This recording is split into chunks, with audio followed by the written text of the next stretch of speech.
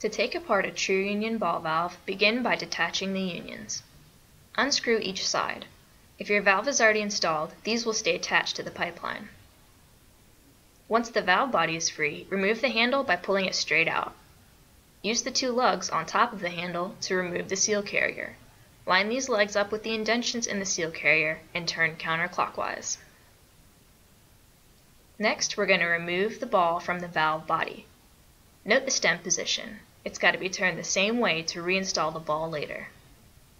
Inspect all the seals and the edges of the ball. They should be smooth and clean. If not, clean off any dirt or grit. Finally, push down firmly on the stem to take it out. Check again for dirt and grit. There you have it, a disassembled true union ball valve, ready for cleaning and repairs.